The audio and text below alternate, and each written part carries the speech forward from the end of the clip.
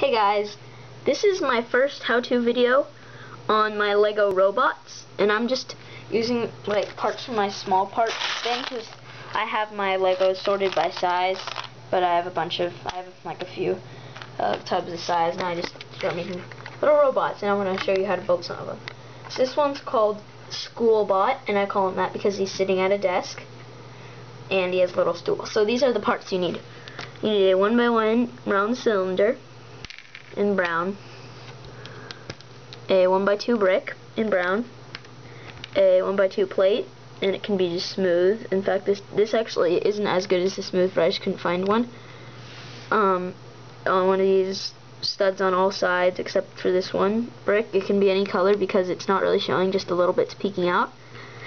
And my robot's red, so a 1x1 brick, a 1x1 brick with the eye print, one of these like slope parts, a 1x2 plate, a 1x1 stud, and then two of these angle plates. So let's get started. So starting at the bottom, you're going to take his little thing. This is going to be for his stool. I'm going to scoot those off to the side. This is going to be his stool, and you're going to put it there. And you're going to put this, which is going to be his legs, or I guess he can just have one leg, but you're going to put that on top. So it will be like this. So there's a little gap in between, so his legs aren't quite touching the ground. You put this stud there. You can also just use a 1x1. You can just use I'm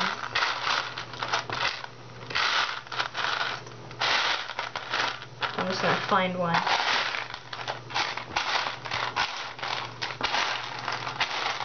You can use like this, but you know, I didn't really dig through to find a red one, but I just have a stud.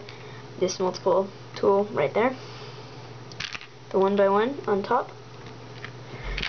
And the 1x1 eye print on top of that. And you can make sure they're straight by pushing down on the side. Sits like that. Put this 1x2 plate on his back, and that just helps cover up the gray. Now for the desk, you're going to attach the grill or the smooth part on the end, and then you're going to attach that right here, and it can go right in the middle for his desk. Then two of these angle plates for his arms, and it can go right over the desk. And there you have Schoolbot. So, you know, he's pretty cool. If you build a bunch of them in like different colors, you can have like a classroom and stuff. But yeah, so that's my first Lego robot building video. Thanks for watching. Please rate, comment, and subscribe. Bye.